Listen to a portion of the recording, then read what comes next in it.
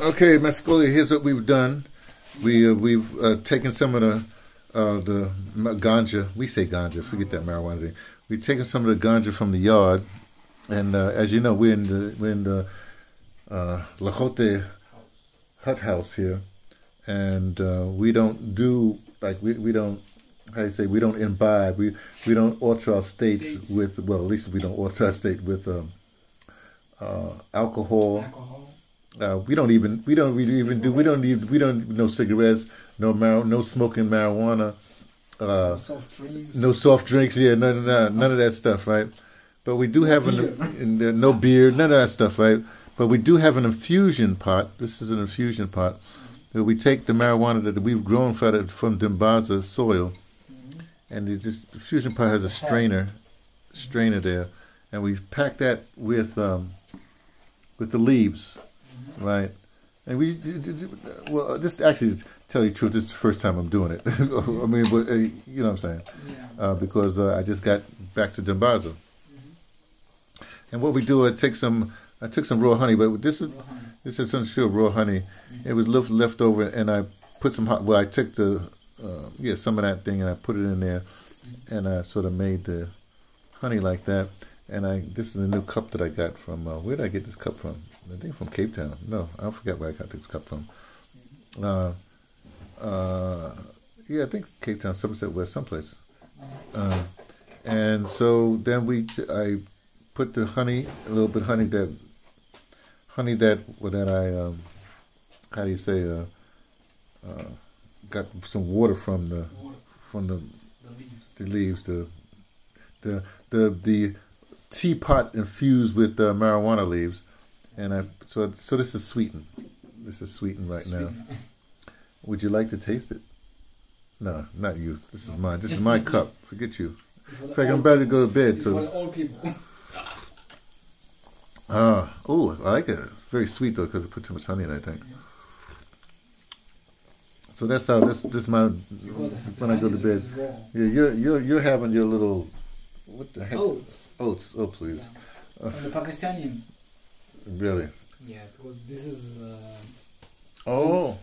But it's not the same with that oats that we usually get from the shops. This one is softer. And this one, because I just soak it with hot water, but now it's fine from the morning, but I'm eating it as a supper now. Oh, okay. Well, I don't eat this late. Yeah.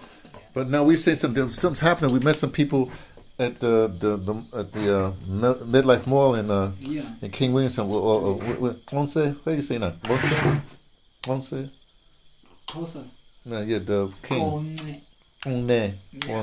So we was in One today, to take care of some business, meet some people, whatever have you. Yeah. But I came back here, and you have in our garden we also have pears.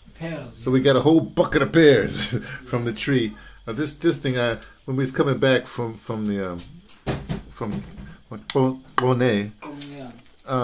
I got the street ladies, those ladies at the taxi rank, they sell fruit, so I just bought some fruit from them. I just figured I'd do it like that. But what we're knowing is that, and then also from our garden, but the what's the name? Pumpkin. Yeah, I know, but what's this here? Oh, this is the lemons. The lemons, yeah. Lemons from our property here. Yeah. There's a tree around here. Yeah, the tree lemon, but the avocados, that's from somebody else's place, right? Yeah. But the pumpkin, that's from us. The reason why the pumpkin and the fruit's important is because what we're going to do is we're going to go up to Queenstown. On Friday, there's a ceremony. Yeah. What should I look at? I'll look at this. We're gonna go and look at me. To the mountain. Yeah, we're going to the mountain on Friday. We're gonna have a ceremony, a spiritual ceremony, religious ceremony, whatever, for Qamata, which is. Yeah. How do you explain? Well, you explained it before when.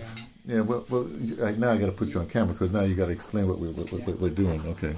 Yeah, we're gonna go to Queenstown because they said we're gonna go to the mountain to praise Qamata.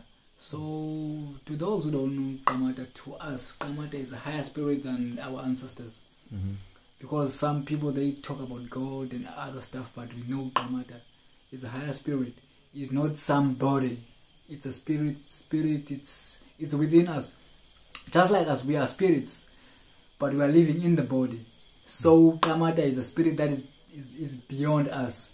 When we die, we become ancestor, because some people, they cannot see us, but they can feel us. You see. So even Qamata, we can feel his spirit, the connection. But if you lose connection with him, there will be something different. So now we are trying to go and connect our spirit with him. Yeah, that's what's going to happen.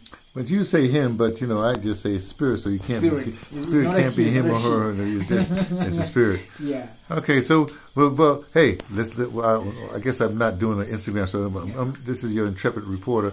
Actually, I don't know. Can you be a reporter and go to the ceremony? I'm just going to hang out. Yeah, I'm just going to hang out. Because you can, because we are going to connect with the spirit. You are a reporter or not, but you got a spirit within you. There is a spirit. You're gonna connect with your higher spirit. So it's important, especially for this year. This year it's a year of progress and positive stuff. So we need to go and connect with our spirits. Okay. Yeah. Well, we're there for it. Queenstown's the high point. Queenstown's up there, in Eastern Cape. Yeah. And I'll be reporting as the intrepid reporter at least on my Instagram. I'll be reporting from there on Friday night. Okay. Talk to you. Talk to you later.